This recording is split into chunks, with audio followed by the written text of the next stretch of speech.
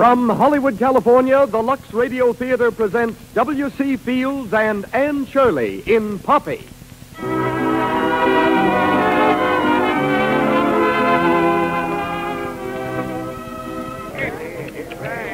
Step right up, gentlemen, the fascinating scientific game of find the little pea. I move the shells around the table so. Find the little pea and you win. Two'll get you fall, four'll get you eat. Boy can play as well as a man. It's the old army came. 30 cents says I can find the ball. The gentleman bets 30 cents. Plunger, take your choice. I say, let me see. It's under the middle one. Lift it up and see. Nope, it ain't. I live and breathe. I thought you had me that time. I fooled myself. Here's your 30 cents. Thank you. Who'll be the next to outwit me? The classic game is no way a form of gambling. Hey. Game of time. Here comes the mayor. Yeah. What's that? The mayor, he's coming over here. Oh, yes, my friends. I see him now. Yes, my friends, gambling is the root of all evil. And how well I know. Get rid of those shells. Get them out of here. For years, I was a victim of this horrible scourge. An unwilling pawn, caught in the toils of Beelzebub. Let it be a real lesson to you. Lead us in song, Sister Wolfinger. Excuse me, sir. May I shake your hand, please? Of course, for sure. We need more men of your kind in these traveling carnivals, sir. Men with a real message. Men of steel. Steel, sir? Oh, I think, yes, you're right. Pardon me. Permit me to introduce myself. I'm Mayor Farnsworth. Mayor, Your Honor, this is a surprise indeed. I am Dr. Eustace P. McGargle, F.A.S.N. Well, go right ahead with the lecture, Doctor. Sorry, I just finished. Half a ticket gold. Are you remaining on the grounds all afternoon? No, I'm leaving at 4:30. How unfortunate. My next lecture won't start till about 4:32. Mayor Farnsworth. Oh, excuse me. Dr. McGargle, I'd like you to meet Mrs. Tubbs. How do you do, Doctor? Mrs. Tubbs is one of our town's most solid citizens. She looks it. I mean, how do you do? How do you do? I heard part of your talk, Doctor, and I think it was just thrilling. I wish you'd come and call on me sometime. Oh, I'd be delighted. Oh, thank you. Shall we go on, Mayor? Oh, wait, Sarah. I want you to meet Dr. McGargle also. Dr. McGargle, this is Mrs. Sarah Brown. How do you do? How do you do? Mrs. Brown is a great moral leader in our community. Oh, a woman after my own heart. I hope not. Very good, Sarah. Shall we go? Yes.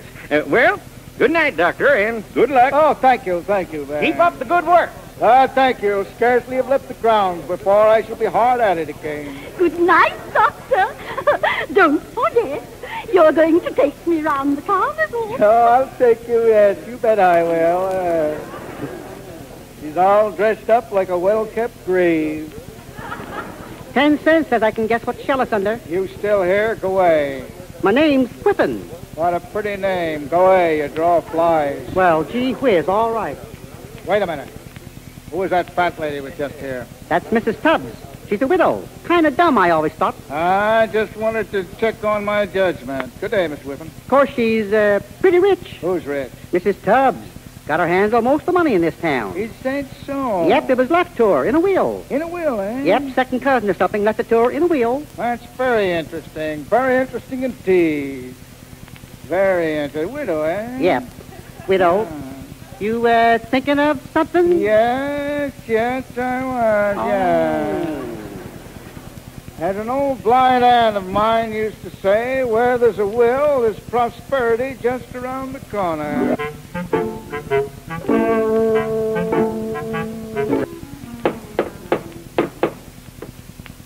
Dropping, hear those pennies fall. Everyone's for the professor, he will get them all and more too. What's the matter here? Everybody dead? Good evening, Mademoiselle Shrub. Why, Dr. McGargle, what a pleasant surprise. Oh, come in, please. Thank you. Well, oh, go right in the parlor, Dr. McCargle. Welcome to my modest little cottage. Oh, quite a charming lean-to you have here. Reminds me of my wickiup on the Magogo River, tributary to Lake Titicaca. Would you sit down, please? Oh, well, thank you. I hope you'll pardon my intruding at this hour, Mrs. Plubbs. Tubbs. Tubbs, thank you.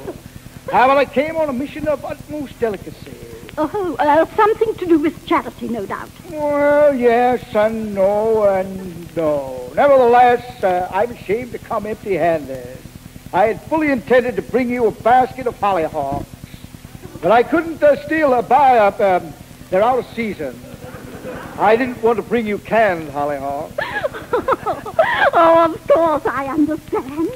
Let me take your hand. Oh, no trouble. I'll put it right here. Oh! Oh, what a clumsy Japanese I am. I'm afraid I've broken your lovely vase. Oh, it's all right.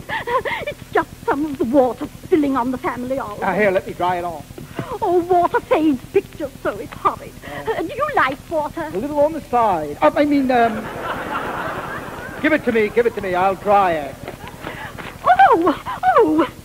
The pages, this one's loose. This came out right in my hand. Oh, well, it really doesn't matter. Oh, you're too kind, Mrs. Stubbs.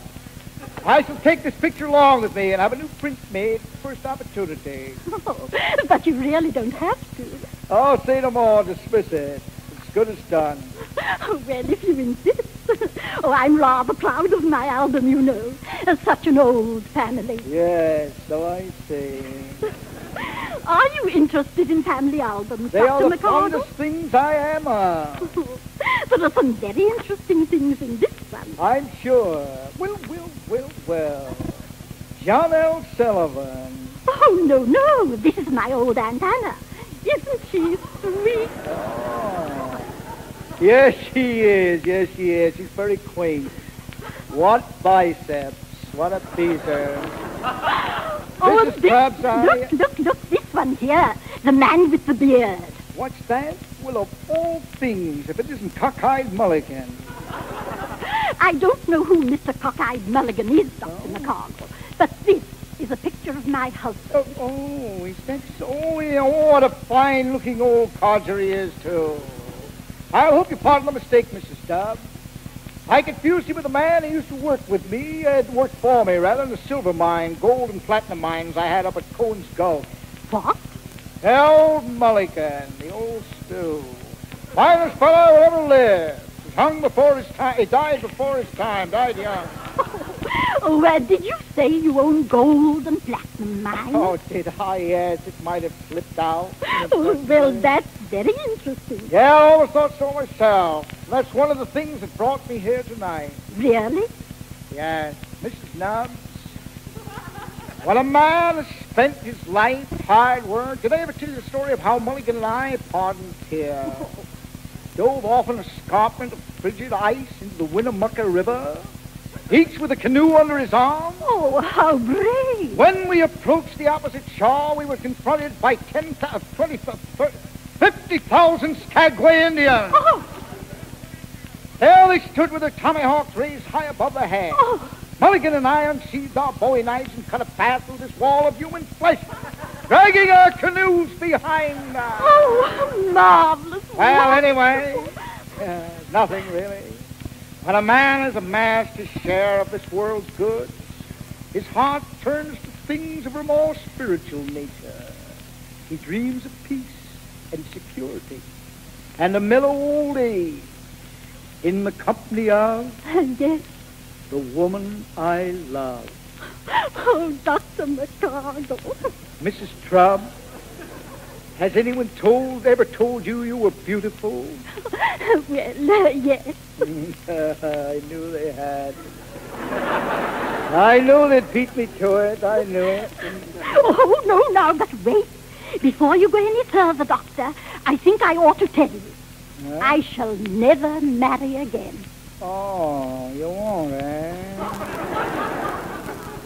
After leading me on. What?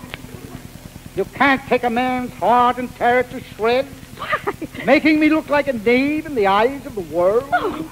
Me with a grown daughter? Oh, the idea. Why, it's a clear case of breach of promise. What? Women, women, women. A mere pawn in the clutches of an adventuress. Oh, the idea. Oh, Dr. McCardle, I...